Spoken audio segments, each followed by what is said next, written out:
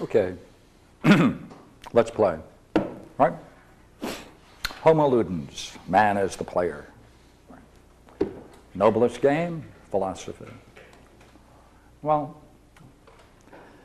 this is a very interesting idea. It's the doorway into philosophy. That's what it is. It's the doorway.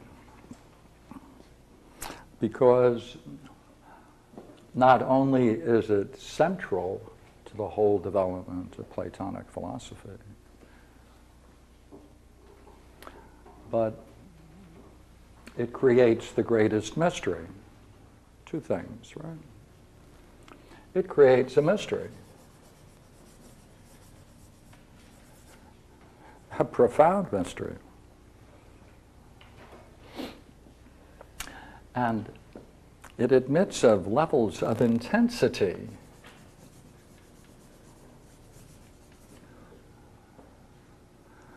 and with it, astonishment.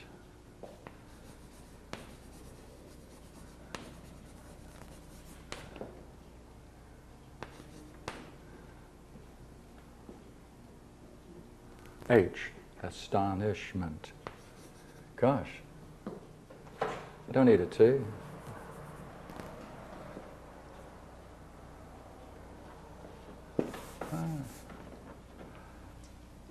We could really call it an astonishment and a wonder. And if I can make this clear, then we can understand how to get into philosophy.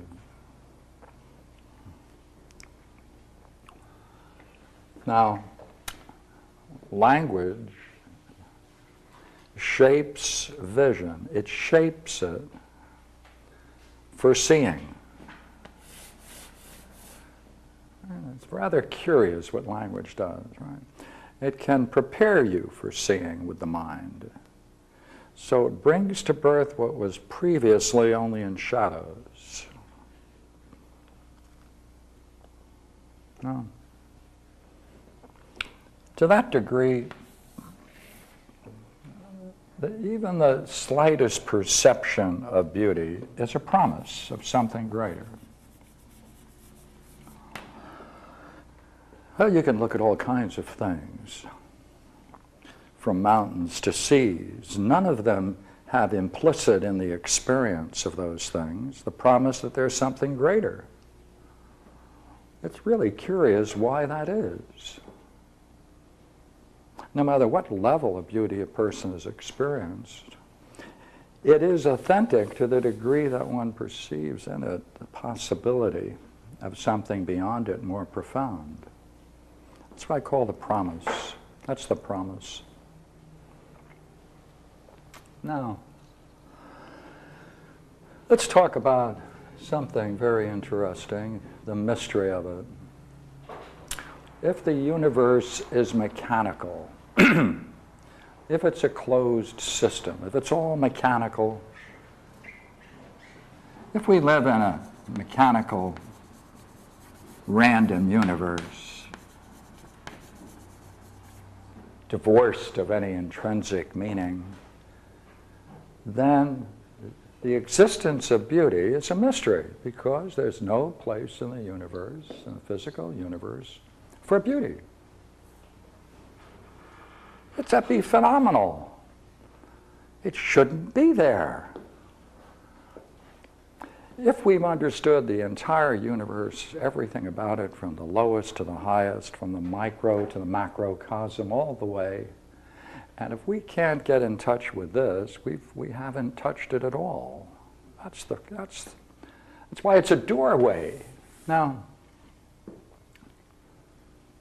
the reason it's a doorway into philosophy is because it's totally unnecessary. Beauty is totally unnecessary in a mechanical and random structured universe. There's just absolutely no need for it.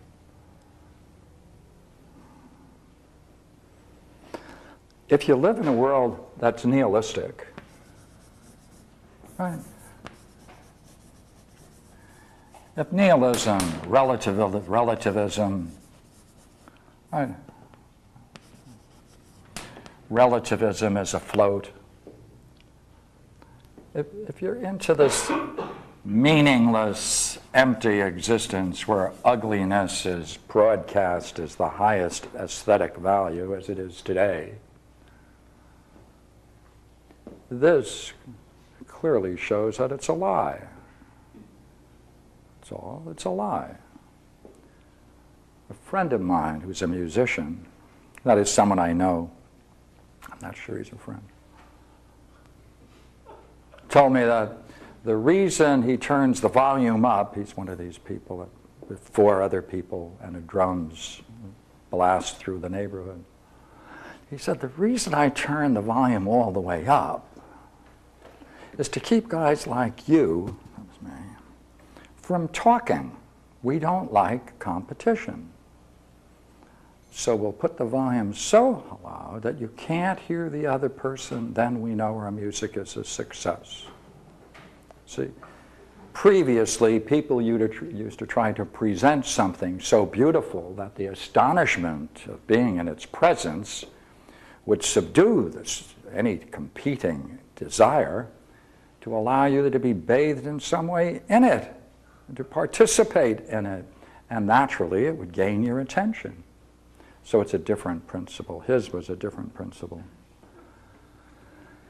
Now, I think in our world, which is basically this relativistic, reductionist, everything is reduced to something less than itself, reductionism, right? And if you're not familiar with this term, it takes the form of it's nothing but. If you reduce something profound to, well, it's nothing but, let's do it. This language here is nothing but just words thrown together. And words are nothing but sounds uttered in the air, and therefore it's nothing other than just certain curious wavelengths bouncing from one person to the other through the medium of air. Right. Rembrandt is just $1.85 worth of paints, maybe $5 for the canvas. That's all it is. See? It's nothing but. Right. Well, faced with this, as I certainly was once, I took a position against this long ago. I can say that now. And I knew that so long as there was this thing called beauty, that somewhere there was and had to be meaning. Somewhere, because it was ridiculous for it to exist in the universe of mechanical forces. Therefore, beauty, the very possibility of beauty, indicated very clearly to me and other people like myself that there must be somewhere something intrinsically meaningful, or there wouldn't be any beauty at all. And so many of the people I knew, all right, rejected the idea of beauty except as pleasure. And therefore, the thing that kept alive this quest for meaning, as it must in every age, is experience of beauty. And therefore, what I think is most important to begin in the study of philosophy, perhaps, is Brahms' piano concertos. Really, Brahms' piano concertos. To be exposed to the very best music, that's all. Very best. To go, not to hear it on some machine, but to go in the presence of it, you see. Don't listen to it. Don't build up a record collection. Go, be in the presence of it, right? Because everything else is an echo. Beauty requires the presence. You have to be there. You have to be in its presence. Because that allows, in some strange way, the spirit of man to emerge and join it. And that sense of the presence and joining in it is nothing other than the Platonic idea of participation. Now look here.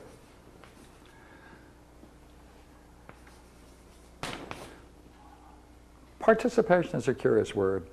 See, it has the word part in it, and that's a wrong word for it. See, part, taking a part of something, that's the wrong thing. Because the things you participate in the Platonic universe, you gain as a possession. It's a possession, it's not a participation, but I'll let that language go for a while. Now, to be in the presence, therefore, of beauty requires, therefore, right, to be in its presence and therefore to be present at things that are the greatest, right? Especially Brahms' piano concertos, Beethoven's piano concerto, right? Great works of art. You have to be there. You have to get off your bottom and go. And never look at a good photograph or listen to a good record if you can help it. That's an echo. You have to give to the artist the opportunity to communicate beauty to you, see? To you. Not into a tape recorder, not into any kind of instrument for later use. But the artist needs you to be present so he can have your presence and through that presence participate in what it is that he is doing. Now, I just put a couple of ideas here on the board. You see, what is interesting about beauty is, and everybody knows this, no degrees are required.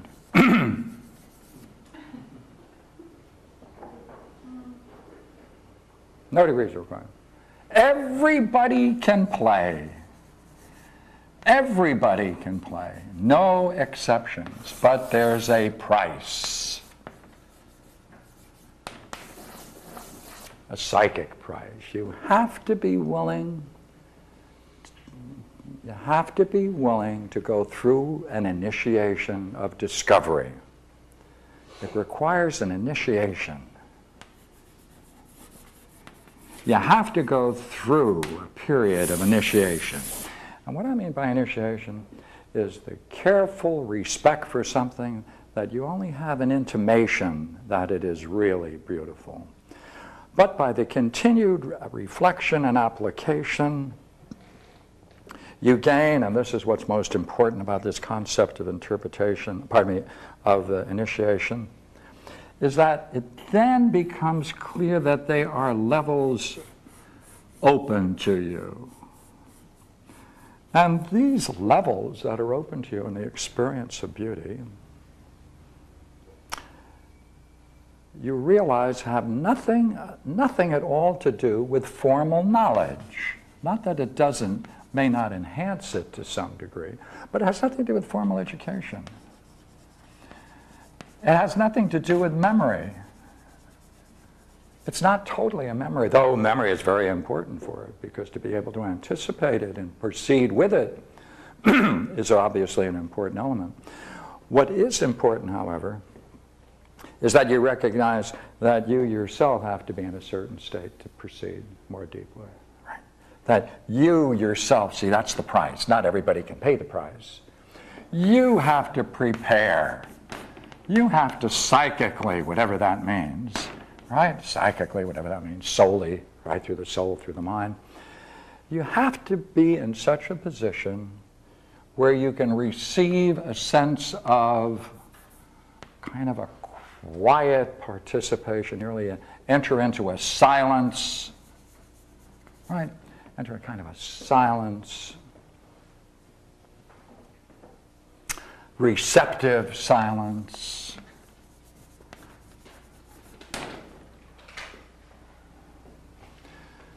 Because to that degree, then, you can allow, in that state,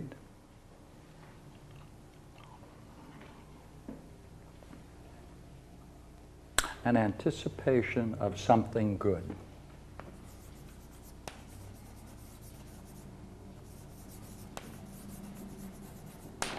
And I'll change that, an anticipation of something good, to an anticipation of goodness. Now, I'm going to use that word quite a bit in a short while.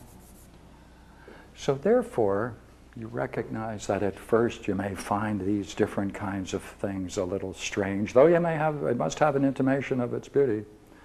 And then by continual application to it, reflection on it, you then discover that you can get into it more profoundly. The more you're familiar with it, the more you become attuned to it, participate in it.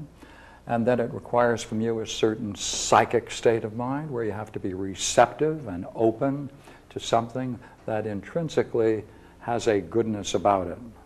Not because it's going to give you something or change you in some physical way, but the experience itself has a kind of goodness because the goodness it possesses is an indication and a acceptance that there is in the very nature of our reality something called beauty, and in that recognition you know that you're living in and participating in a meaningful universe, an intelligible universe. Because to the degree that beauty increases in its depth for the experiencer, to that very degree, you can say that it becomes intelligible. Now that's a strange word. So we have two key strange words we're going to play with, right? Goodness and intelligible, especially in the higher reaches of such experiences as beauty. Well then, look here. See whether this is true. You see, you can evolve a language to reflect together so long as you're with people who are willing to talk about beauty. A natural language emerges. That language becomes the very language to explore philosophy. That's why it's important. Let's try it, see? Is it not true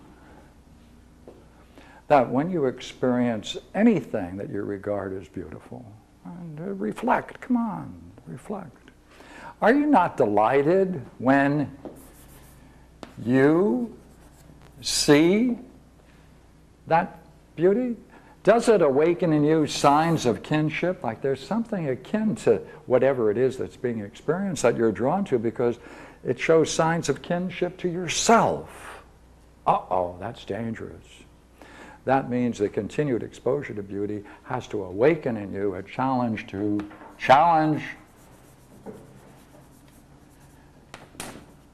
understand yourself more profoundly. That's it.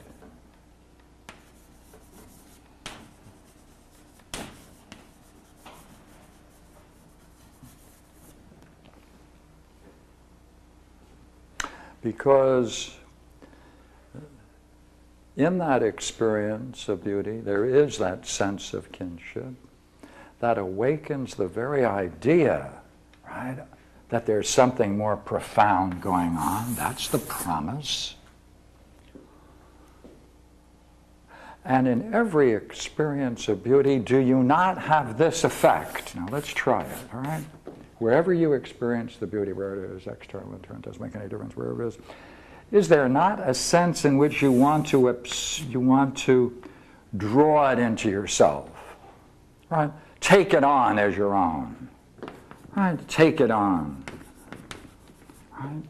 Quiet the breath, quiet everything else. Let nothing else interfere so that you can in some way take it in. Take it in is a curious word, right? Take it in, but there's no in, right, to which you can take it, of course, but it's to take it in means, in the sense, to allow its presence, right? To allow its presence without anything else competing with it, either from yourself or anything else.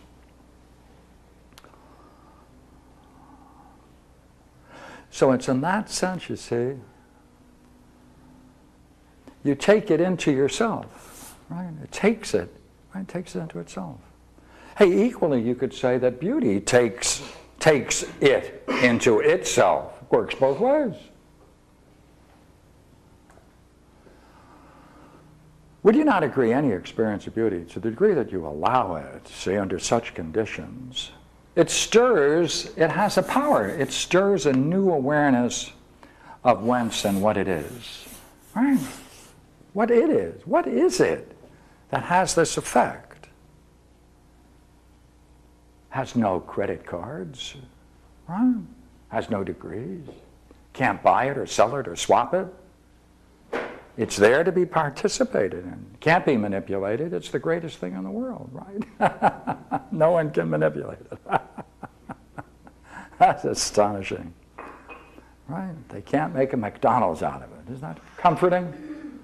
Yes. See, therefore it has some intrinsic integrity beyond anybody passing it this way or that way, using it or abusing it, charging it or anything else. Therefore, seeing, right? Seeing of this sort, right, necessarily is a joy. Has to be joyous. We all know that, right? And a wonder. But more than that, it has this curious effect. There's also a sense of distress. And the distress is quite important for the experience of beauty, because it may awaken several fears. And one of them is, am I strong enough to endure it?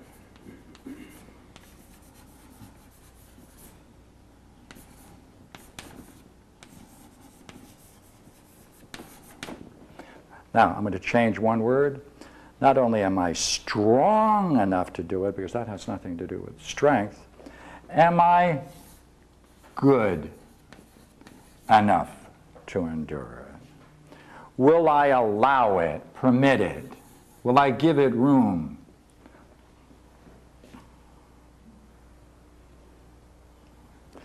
All of that is language such as, can I drop my resistances? Can I let it drop? Right? Can I risk dropping everything and letting it be? Well, if you let it be, then you then can be. They go together.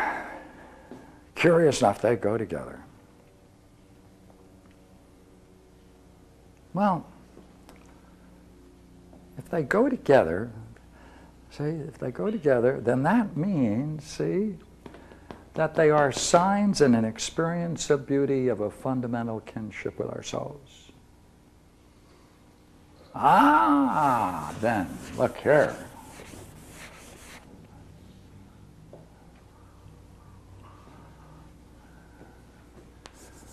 The kinship, the sense of kinship,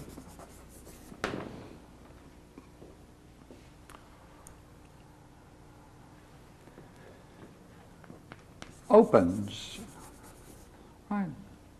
The sense of kinship can open oneself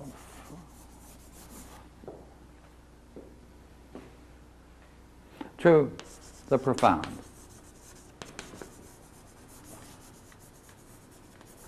Now look here, what I like about this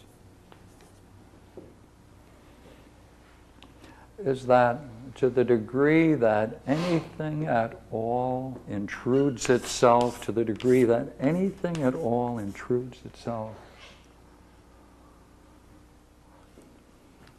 that tightens, right? Tightens, constricts, reduces, compromises this experience. It is by its very nature alien to man. It is alien. And what it is that's most alien to man, that compromises this very experience, are, curiously enough, are the masks, the protective masks we wear. Therefore, as the experience of beauty intensifies with degrees of profundity and enters into what can be called intelligible, there has to be correspondingly a dissolution of the masks we wear, or of the ego as it is sometimes called. But I'm talking about masks that are not like what is called egos, but any sense of restriction, physically and psychically.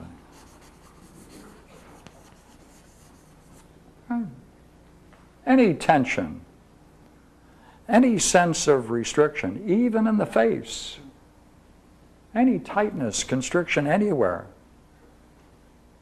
can inhibit the introduction into this kind of world. Well,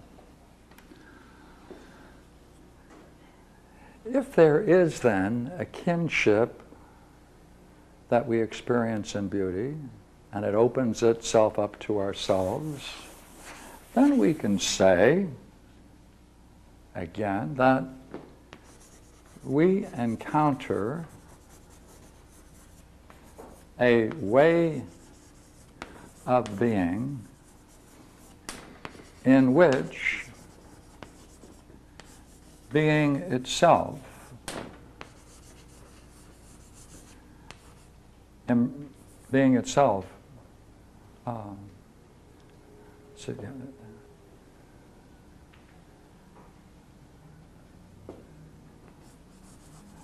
discloses itself. Now, what is interesting about this disclosure? It's a disclosure, participation, allowance, a willingness, is that it isn't that the person at that time identifies with it in terms of anything at all about themselves, other than their inmost being itself.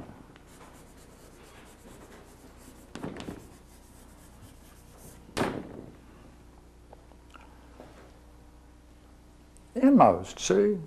Essential. If that's the case, then that kinship with beauty, right? This kinship, that beauty, right, unfolds, right?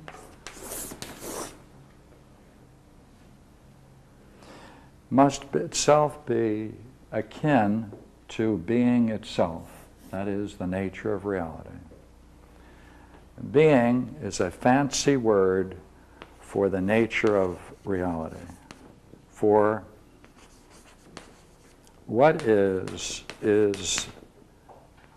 the nature of ultimate reality.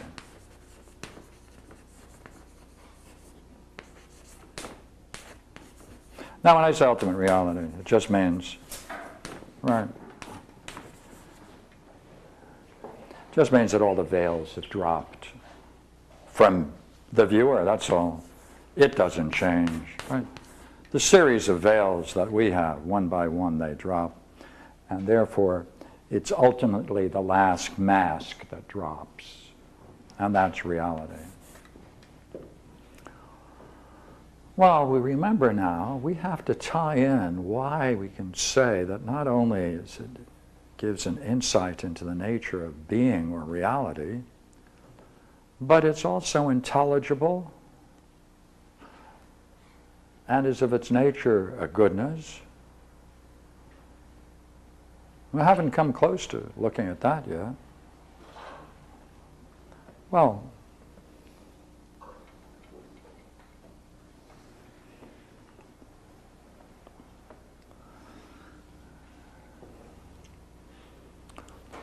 when this experience of the nature of reality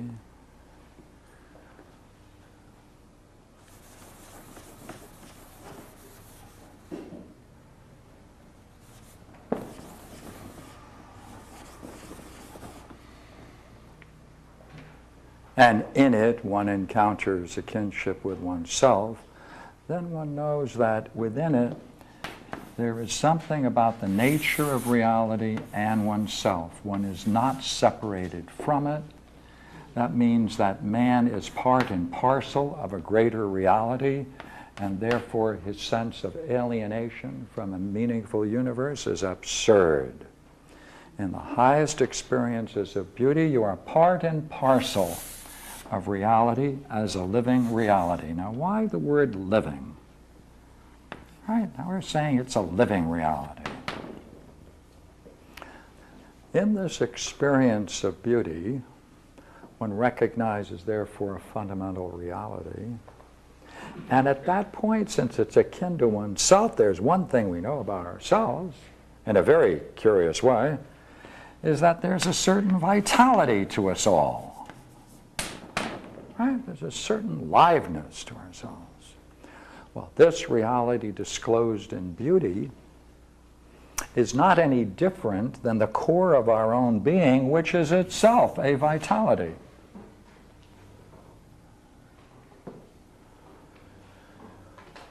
When one grasps in that experience, it's not even grasping in the experience, when one recognizes that the core of one's being is unfolded as an ultimate reality of a vitality, one comes to what we call here an astonishment. And what's the astonishment all about? What is the astonishment about?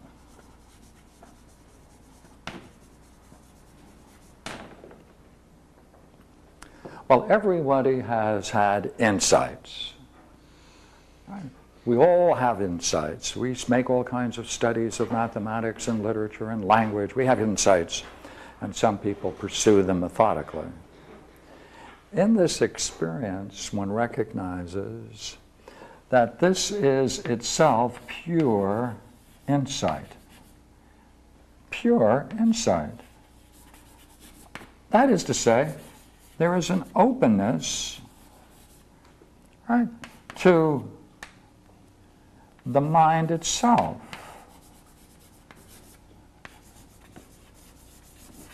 That radiates itself.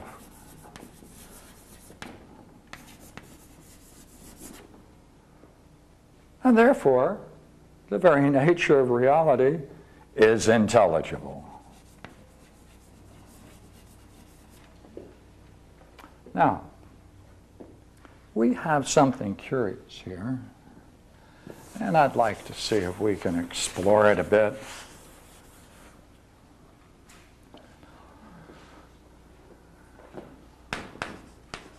All right, there's this idea of ultimate reality as being composed of what is ultimately being, right?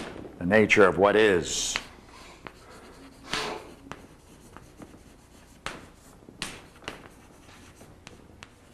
As seen in its highest possible vision. And we're now saying not only is it, can we use the word being for it, but it has a vitality. And one recognizes that it's the very source of one's own vitality, because that's what one encounters. And then we said it engages intelligibly. There's an intelligibility about it. But you see, as we are astonished by it and turn upon it, we recognize at the same time that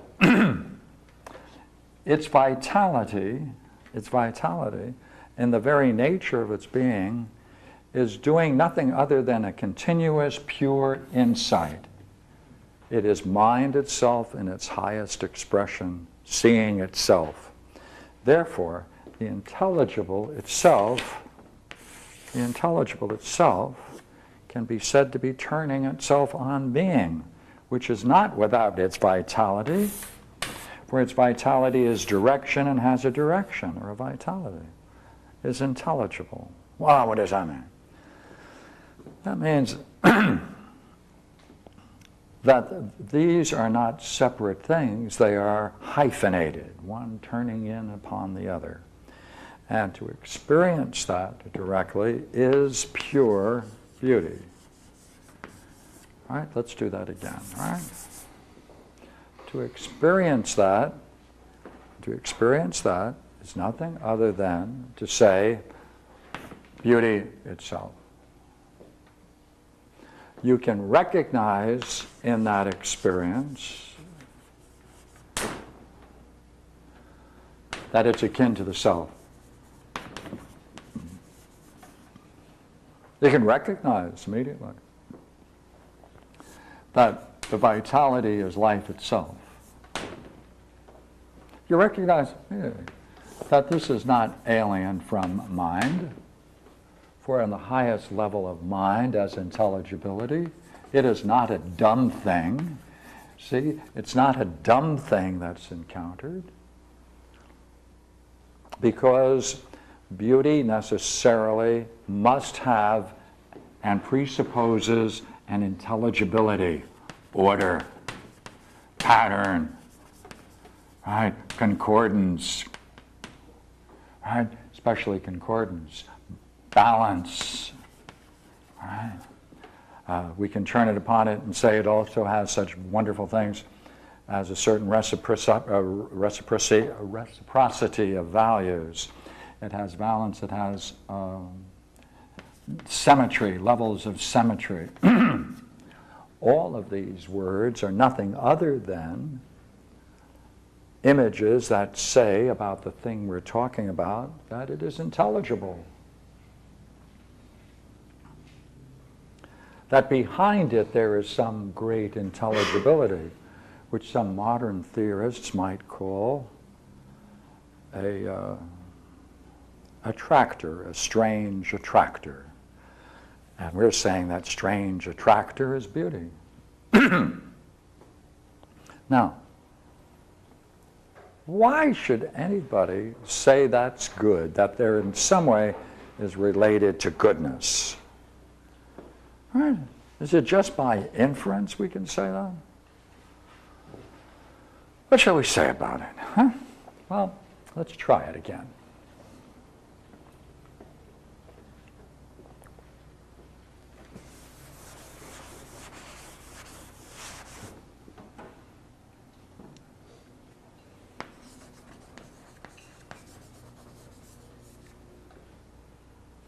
You see, in philosophy, someone could come back and say it's very nice that we live in an intelligible universe and it has great beauty and all of those things. But unless it's fundamentally good, unless the universe is itself good, then the beauty experienced is only ornamental. No matter how profound you paint it, unless it's good, shares in something intrinsically good, it's ornamental and secondary, not an essential aspect of the nature of reality. And therefore we can say that people who engage in these kinds of reflections might be motivated by an interest in aesthetics. They're probably the weaker kind of people, since they can't face a reality that is not good or is at least indifferent to man. Therefore, these two ideas have to be linked together.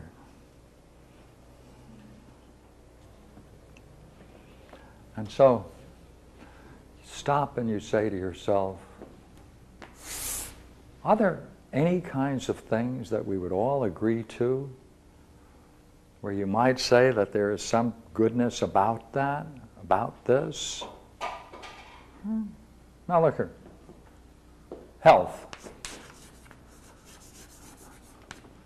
Say there's health. Now there's something about health, all right, that reaches a certain level of perfection that allows us then to engage in things higher than health itself.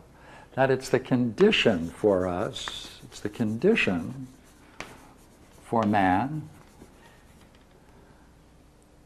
to then ignore his physical body with impunity and pursue higher goals. So therefore, health is the condition for man's journey. Now look here, there are other things besides health that might be considered to be of this kind. Now, how about intelligence? Do you say there's anything about intelligence that's interesting for man? And using the same logic, would you say, well, intelligence is important because in the same way it allows for, it's the condition for a man to pursue his higher journeys. Because with it, we then are assisted in a variety of ways so that we can most knowledgeably and knowingly pursue and achieve our goals. Okay. What other kinds of things would you say might be classed in the category of having some good? That's a some good, not good itself, but some goodness about it.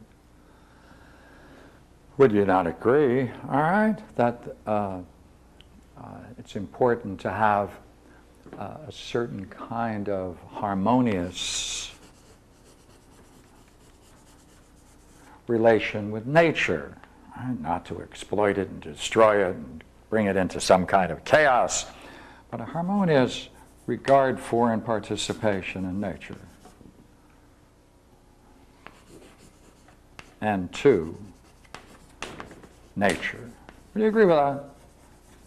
Now, by the way, would that follow the same thing?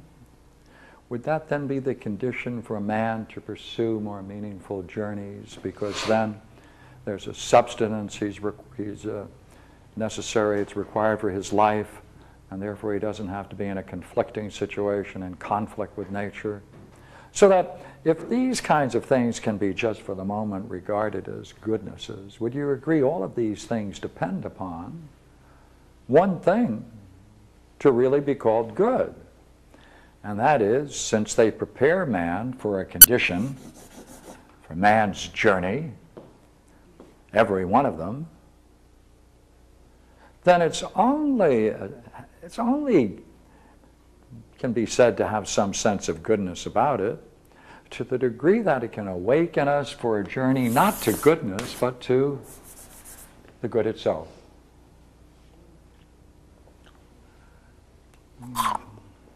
And if it doesn't do that, then it has a peripheral value.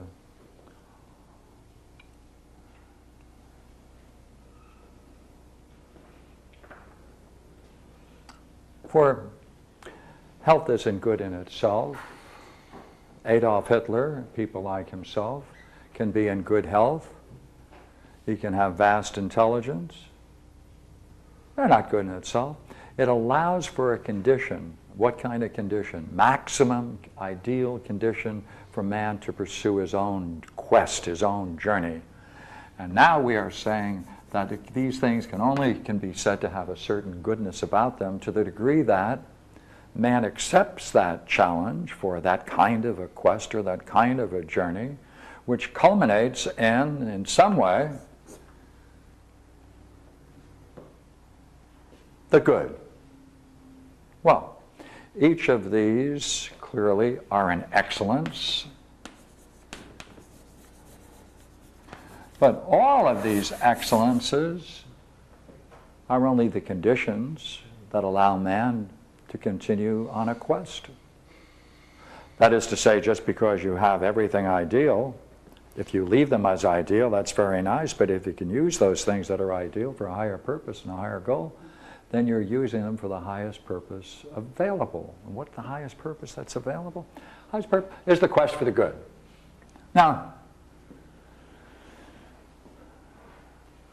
that's a rather curious thing, because what it means, though, from what we're saying, is that beauty itself, the experience of beauty itself, and the way in which we've described it, awakens in man a very curious thing. Very curious. And the more profound the experience, the more it awakens it. And that is a distress, a crisis.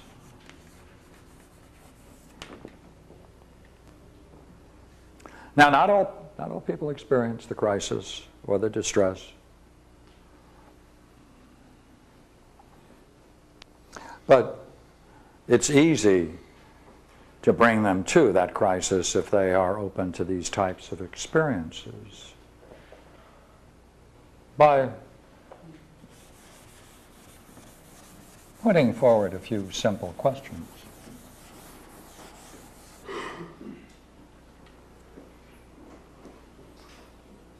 First one is, should there be a difference between good and goodness? Should there be a difference between good and goodness? Why, sure, you would say. The idea of ness at the end of any word means a quality of the thing. Redness, the quality of red. Right? Goodness, quality. Therefore, the difference between the two must be that the good must be in itself good and have no other qualities other than itself. Matter of fact, have no qualities other than itself, but itself can't be a quality. A quality is something that can be participated by something else, and that they can therefore share in it and be called by it. Same way as red. I don't mean anything other than taking the example of red. If you want to say that red is a quality, then there should be something that you can do with this curious thing called red, and that is you can make things have redness about them, right? The quality of red presupposes there must be something called red. Just red by itself. So therefore, this whole idea of a quality is captured by this ness word. Therefore, if there is such a thing as the good, it cannot itself have any other quality, cannot have any qualities, it must be just itself good. Now wait a minute. What does that allow us to say? That's the basis of this crisis. That's the basis of the crisis and the distress. Let's see if we can manage it. Here we go.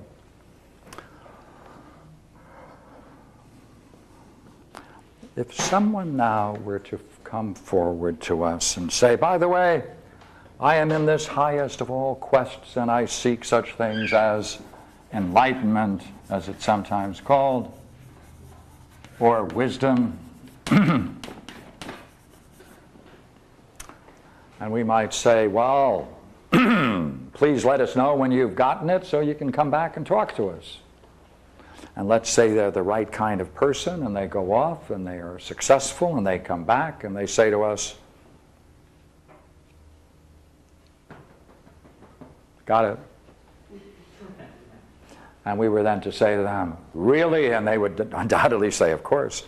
And we'd say, by the way, what is it? What is it that you found? And suppose they were to say, well, it is beauty. And if we were to say, what kind of beauty? And they would say, why, good heavens, it's that fantastic thing. And suppose they use language such as we used a moment ago. What would they say if we were to say to them, you know, you may be right about this wisdom and enlightenment, but I just wonder whether or not it fits what we were talking about. And if they were to not get upset but ask us what we mean, suppose they were to then go on and say, well, let me repeat because you probably didn't hear. And they'd come back and say, yes, I did experience the most profoundest of beauty. It was just the way you described it. Now, what do you find that you can ask about it? And again, I suppose you were to go back and say, now, wait a minute. Just want to know one thing again. You are talking about something that is, are you not? And you are describing it in a set of terms, are you not? I mean, it is beautiful.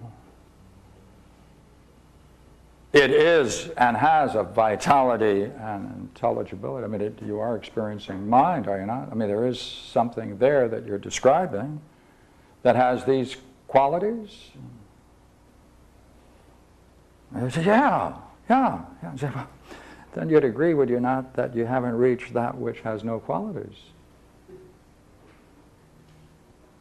And therefore, there is something about this experience that is extremely profound and is very important to have, but it can't be the good.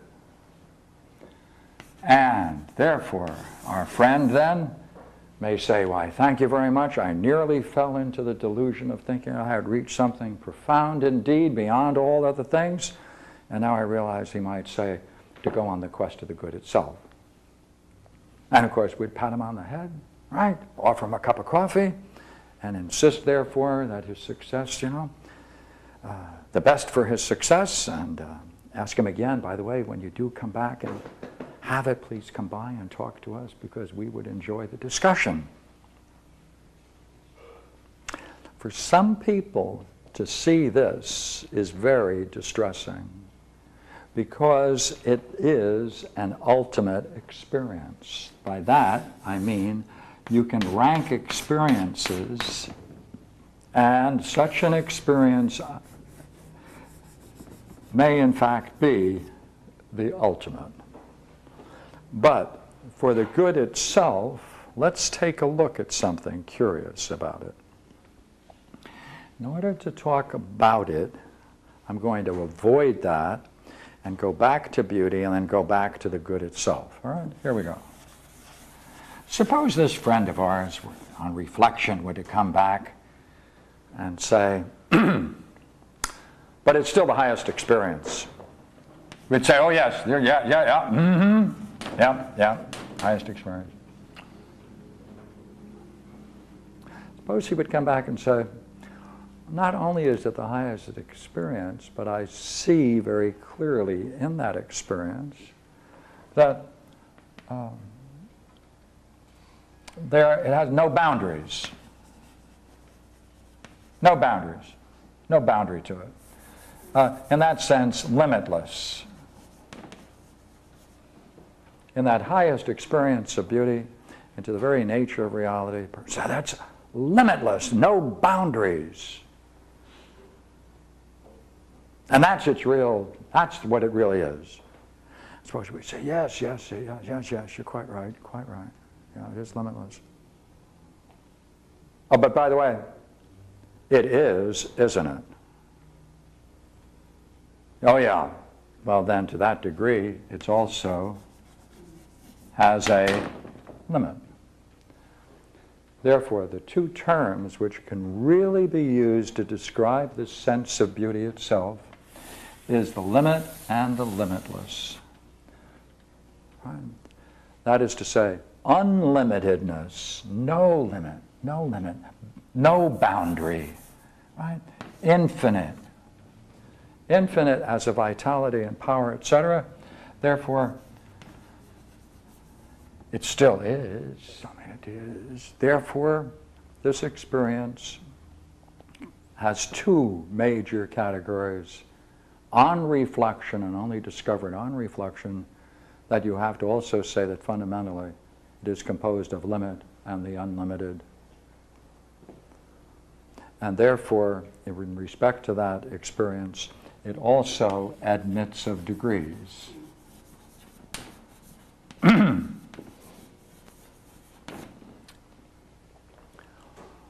In this ultimate experience, what's most curious beyond words is, while it is ultimate, it can be perceived, can be participated, can be lengthened, can be absorbed into it to greater depths or heights, more profound if you like, the one more lofty with the other, whichever way you like in your language, right? So let's say it's both lofty and profound. Therefore, it admits of degrees. And to the degree that it admits to degrees, to that very degree, it admits of your own separation from masks, tensions, and all things alien to man's basic nature. And therefore, to the degree then that you participate in this, to this degree, you gain greater and greater awareness of what you yourself are, and that's disclosed as a fundamental goodness. Then that will give you the courage to go on and try to find, good heavens,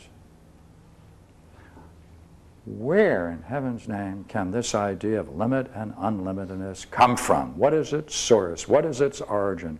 How is that related to the good?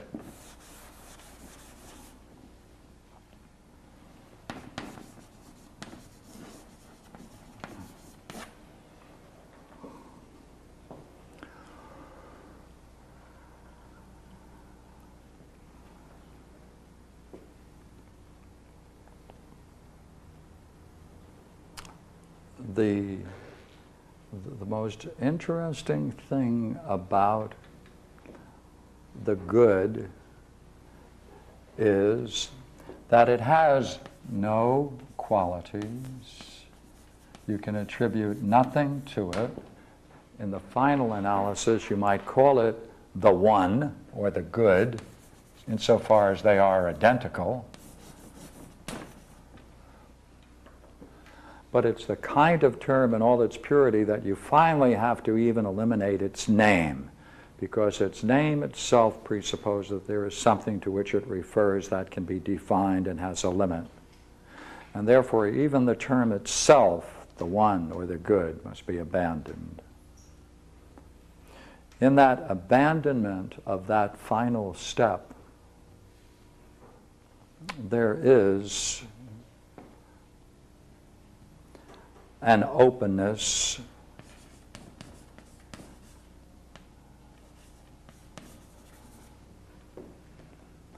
and a realization that has no object. And that's where beauty leads to, and that is what it culminates in. And from that, the next stage in the metaphysical evolution, as it were, not cosmology, but metaphysics, the good or the one, therefore, is itself a limit of infinite power, since in the idea of one, there's a continuation of the idea of ones with great power. On the other hand, there's also great power with various limits, which allows you to say that the universe is capable of multiple levels and multiple levels of significance, because it is an intelligible universe that is disclosed in a vision of beauty, which can only be brought together when one then takes advantage of all of the goodnesses that man can grasp and endure and participate in for his quest to the good itself. So, I was going to read something out of Plotinus. So let me read something out. Plotinus. This is an old copy. It's when they used to sell them for 50 cents. Pierre?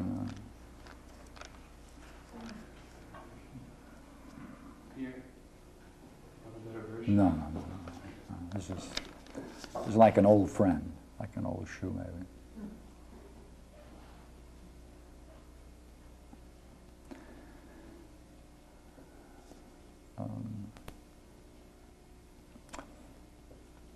All beauty must induce an astonishment, a delicious wonderment, a longing, a love, a trembling that is all delight.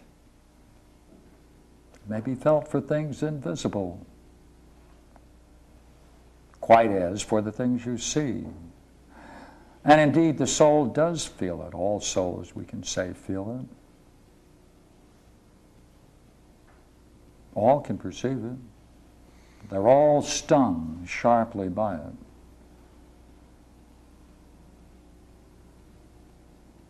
But not all can be said to be sharply stung by it. Only those to whom we call lovers. Because, would you not agree? I mean, anyone who pursues beauty in itself, by definition, they're lovers. Because that's what love seeks.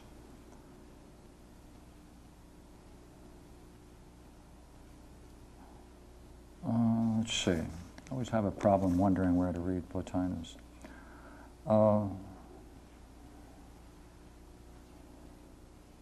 What sort of realities? Beautiful realities. He's talking about revealing beauty. But reason wants to know why they make the soul lovable, wants to know what is it, like a light, that shines through all the virtues, through all realities.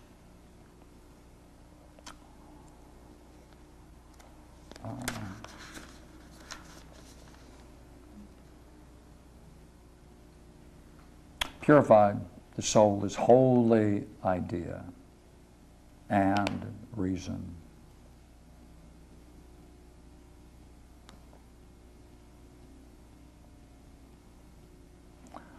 What is it? What is this vision? What is it like?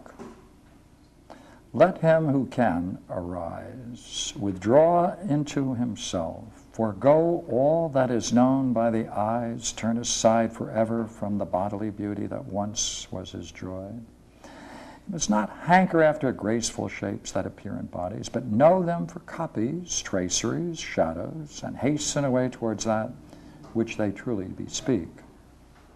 For if one pursues what is like a beautiful shape, is there not a myth about such a dupe? How we sank into the depths of the current and swept away into nothingness?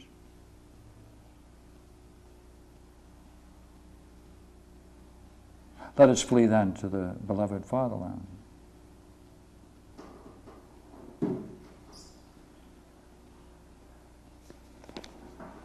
I have one quote I want to make sure I read to you.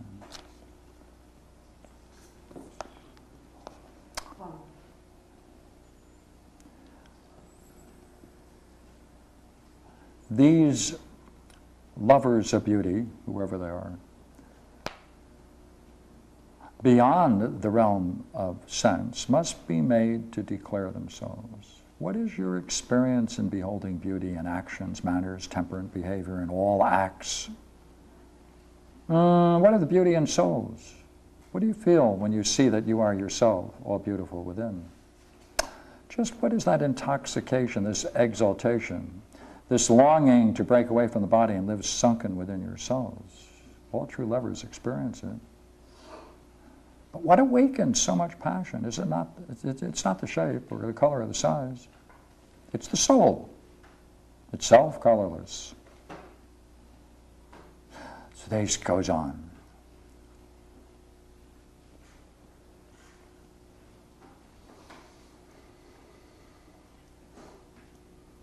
And above all, I'm putting in the word must, right? And above them all, you see the radiance of the intelligence diffusing itself throughout them all. They're attractive, they're lovable. Why are they said to be beautiful? Because clearly they are beautiful, and anyone that sees them must admit that they are true realities. Reality.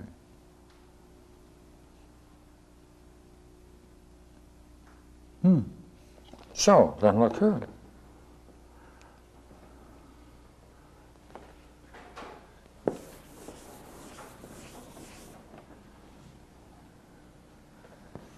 If you then behold the good,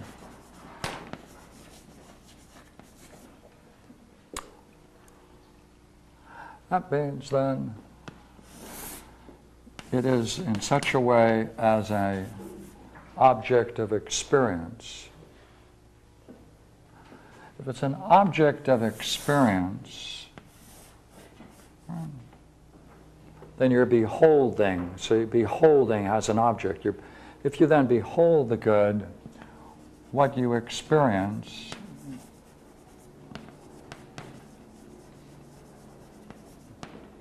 is beauty.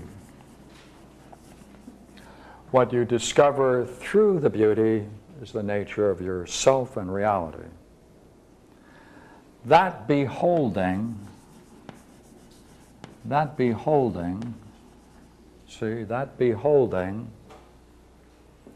in Greek is an idea, to behold. So to behold the good is to experience it.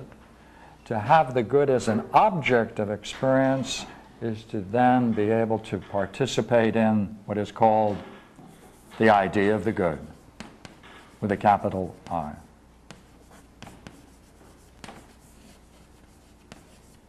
For the very notion of idea, right, is to behold.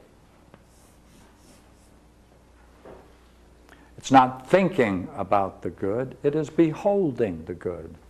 And when one is beholding the good, you can talk about it as an experience. And as an experience, it becomes an object of experience, it is beauty.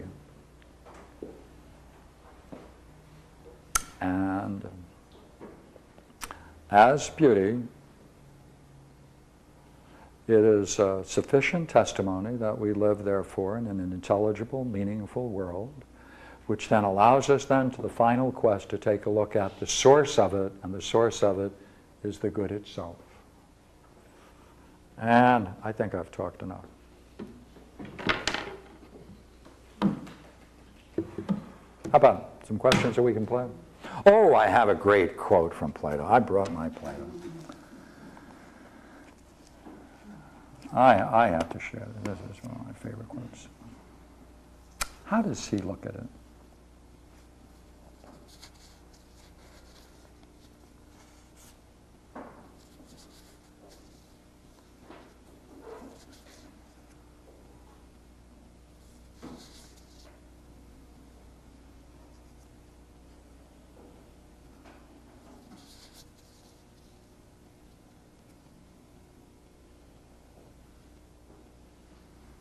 Now, Plato's whole game is whatever degree you've experienced beauty, that's what you turn and reflect on, not the object of it, the experience. See? Always reflect on the experience. So much then in honor of memory, on account of which I have now spoken at some length, through yearning for the joys of that other time. But beauty, as I said before, shone in brilliance among those visions, and since we came to earth we found it shining most clearly through the clearest of our senses. For sight is the sharpest of the physical senses, though wisdom is not seen by it, for wisdom would arouse a terrible love if such a clear image of it were granted as would come through sight. The same is true for the other lovely realities, but beauty alone has this privilege, and therefore it is the most clearly seen and the loveliest. And that's the introduction into Plato and Plotinus. Right? Thank you. Right. Right. So, you were speaking earlier about people experiencing beauty and experiencing their most inmost being, and I was wondering what relationship that has with energy centers, chakras.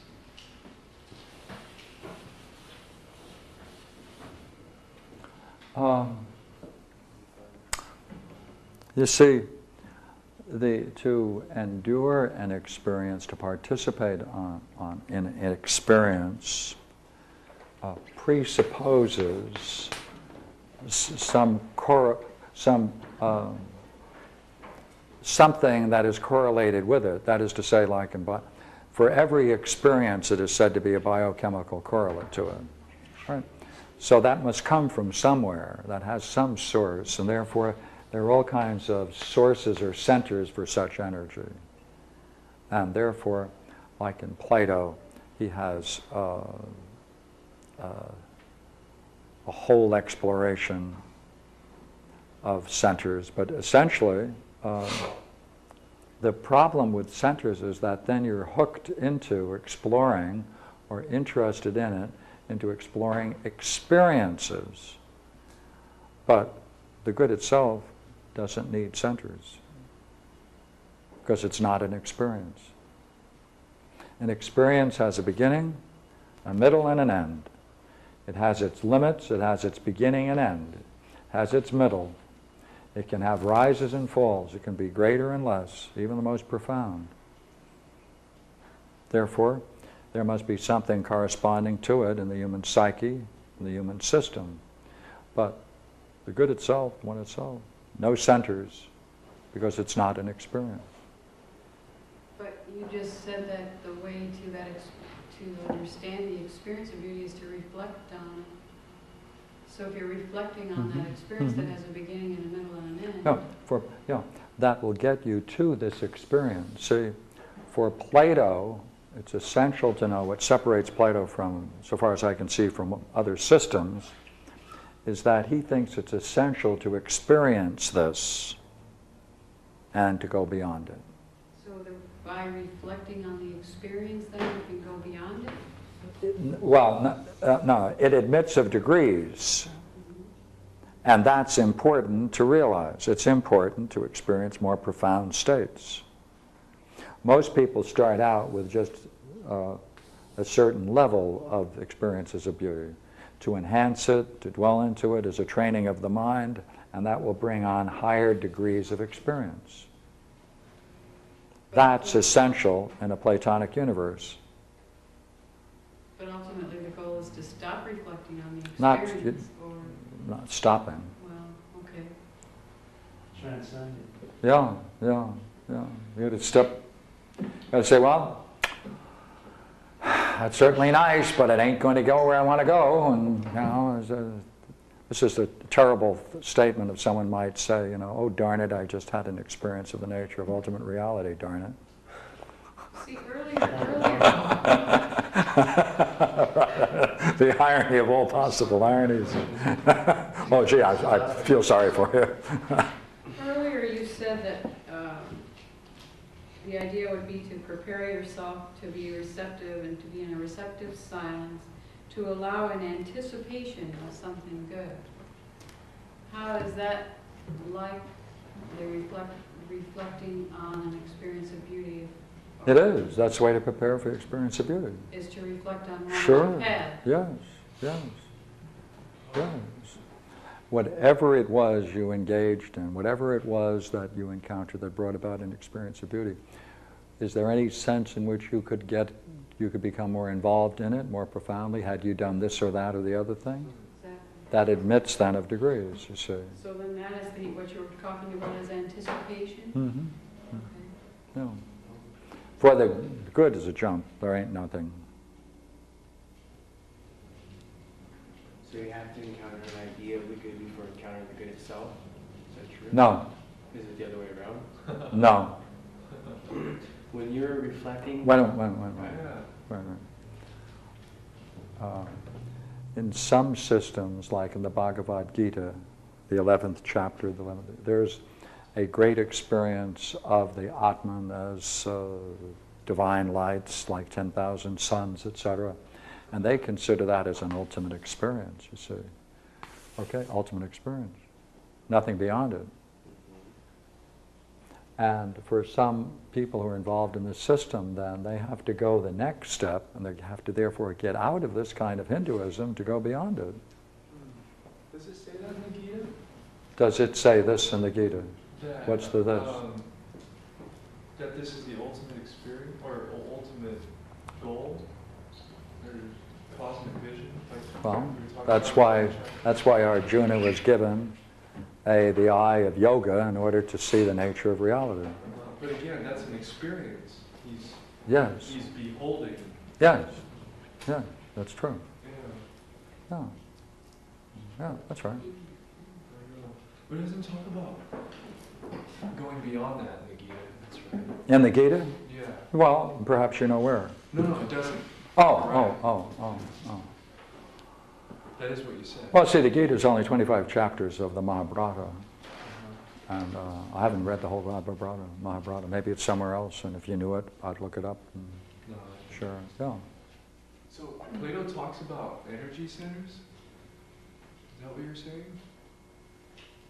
Is that what I said? Yeah, that's what I said. Really? What work is that in? Yeah.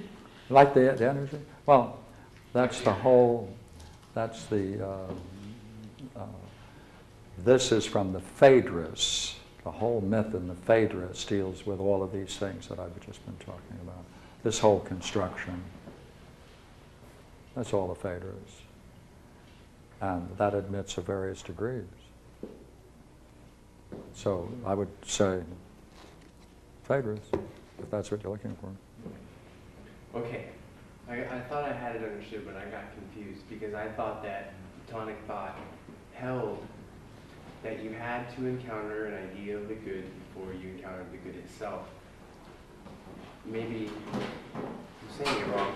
What I'm saying is those experiences that have beginning, middles, and ends, ups and downs, and to reflect upon those, not for that itself, but to go one step beyond it, to that which has no qualities, Yes. to the good. So then don't you encounter the idea of the good first? I thought your question before was whether or not they could be taken separately. If you're saying that they can be taken sequentially, that's true. That's his goal. Yeah, that's what His goal in the Republic is to take it sequentially. There are some systems that have either, seldom do they have them both, and when they do have them both, that they don't see that one is the necessarily related to the other. Okay. But what we're saying is they are essentially related. Correct? We are saying that they are essentially related. I mean, they have to be related. You can't have one without.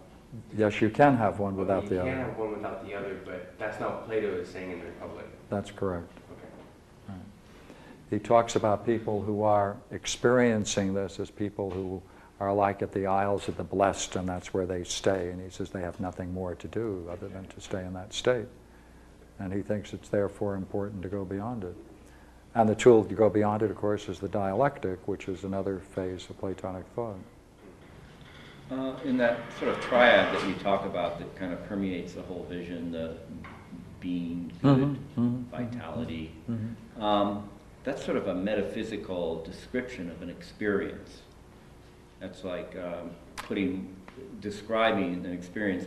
My question is more with the experience. What would Socrates or Plato or anybody be doing most purely and most directly as an activity such that they'd be doing that, since I don't think they'd simply be reflecting on the natures. Have to be contemplating. You would be actually contemplating on that triad. Yeah. And the interrelationship and maybe doing what you just did up there on the chalkboard. Yeah. Well, that's what you're saying is required to do that. Yeah.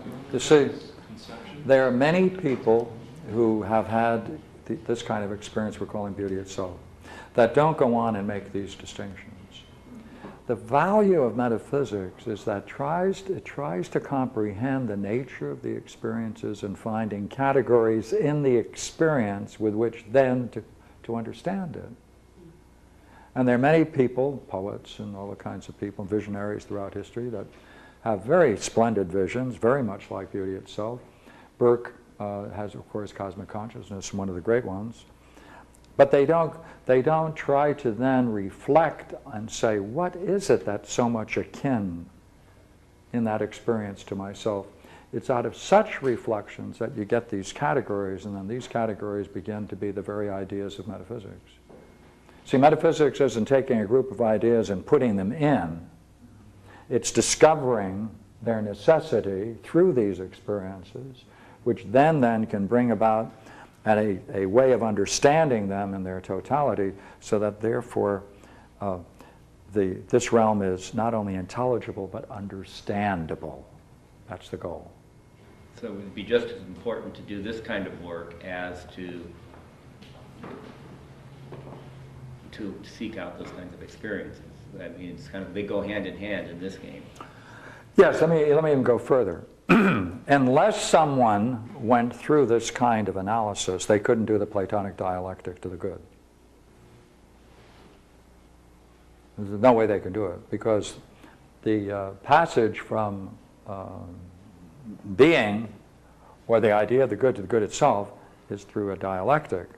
And the dialectic means you're going to explore the very assumptions that you make and that you have made dealing with the experience of beauty itself, or beholding the good. And you can't reach presuppositions or assumptions or hypotheses unless you then find a language to express the content of your experience. And therefore this game is only open to people who want to put words, find the proper words to express their most profound experiences, which then can be used for this higher purpose. And so the good is not inexpressible. Yeah, yeah, yeah. No qualities, therefore. Is that by nature simple? What did you say? Simple, simple, simple, simple. Okay. It is simple, then you got, well, it exists and it is simple too. Like I'm trying to, when you started out, you said that language is a means by which, or leads to a vision. It can be, depending on the kind of language you use, makes it possible. Is that, am I quoting you or? No, you're not. Okay. Yeah. I'm sorry. Aren't you? Partially. Wasn't that the first? Didn't you put on Yeah, the- do you need it for what you're going to be doing? Yeah, shapes. Okay. Vision. Brings to birth what was previously in shadows. Yeah, it shapes vision for seeing. This kind of language. Yeah. Yeah. I was trying to understand how that description that you did of the triad represented that kind of phenomenon, shaping vision for, shaping vision for seeing.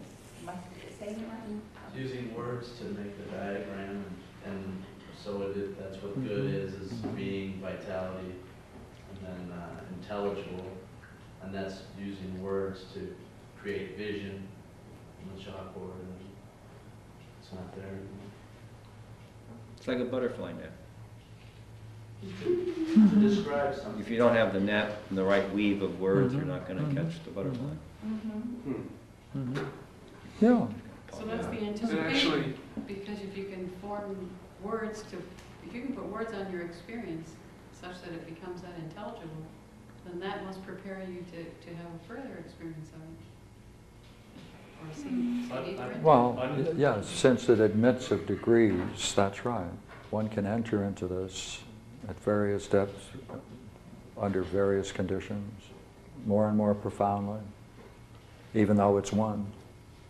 Then you become a slave to the words. Pardon me? Then you become a slave to the words. Like having a great time. Oh yeah, then, Having a great time. Oh. Not as good as before.